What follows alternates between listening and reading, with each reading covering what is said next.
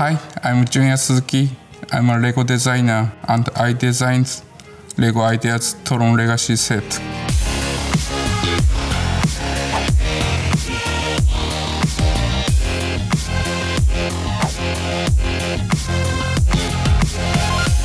The set consists of two light cycles. There's a blue one for Sam Flynn and an orange one for Rinzler. I think originally it was just the one light cycle. It was decided to try and push so that we could have two, so we could have a good guy and a bad guy, and then pushed even more to add Quorra, the female character who helps Sam Flynn escape TRON. This product went through the LEGO Ideas review process. So fans submitted the original idea, so now it's becoming a LEGO product. The idea for the TRON Legacy came from BrickBros UK, which are two brothers, Tom and Drew. I thought it was a great model. I thought it looked fantastic. What caught me was the figure. I thought I'm gonna have a lot of fun making these figures. I like to design spacesuits or impact suits or any kind of armor. So when I saw this and we're going to do TRON, I thought, brilliant. There's going to be this sort of armor, there's going to be these awesome highlights going all through it. I was just really looking forward to it. There are some special pieces, like the wheel for the light cycle comes with a print, and also 2x2 disc with a print, and also there are 3 minifigures with a whole new print on it. I think one of the cool details on this set is that neon lines also in the minifigures and also in the models, and that neon orange works really nice with the black. When I saw the fans model, one of the things I noticed is wheel is not turning. I think it's because of it's connecting from the side. So when kids try to roll it on the ground, it cannot roll. But LEGO, it should be a toy for kids, so that's one of the challenges. I need to fix it.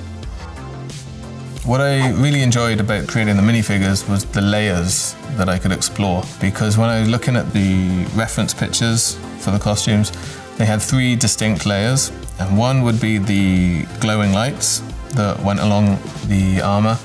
The second would be the armor pieces, and then the third is the under armor, which is the fabric outfit that they'd wear underneath. And I managed to incorporate all 3 of these into the designs, which I'm very proud of.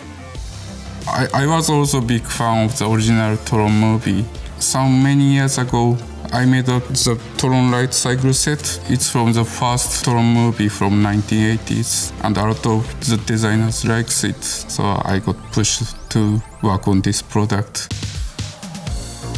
So I really enjoyed watching how Junya progressed with the model. So it started off being bulkier than it is in the final version. At first, we made the bike with a really big base, but maybe it doesn't need to be that big. Second round, I tried to make a very small base with a kind of curved effect on the back. That one also looks really cool. Also at the same time, if we try to show it as a display model, it looks a bit weird with that curved effect. So that's why we came up with a kind of very simple base plate with a very straight light effect. I was very impressed by Junya's enthusiasm. Even when we were coming up to deadlines, he came to us and said, oh, I'd really like to put this arcade machine in there as well. There was no time and everything was locked, but he just kept going, kept pushing. I used to work as a toy designer when I was in Japan, and I really like to play with toys in general, but LEGO is one of my most favorite toys. The first LEGO set I had is the retro space set with a kind of very small rocket. In Japan, it's very difficult to find LEGO, so I only have few sets. And each time when I go to the toy shop, I always go to the LEGO shelf, and now I'm so proud to see my box on the LEGO shelf. I think TRON Legacy lends itself really well to LEGO because people will see it and they'll think, oh, it's TRON, this is amazing. And the world is so big that I think fans could really expand on this And there's so many great elements that people could recreate in LEGO, and it's going to be really interesting to see what they come up with.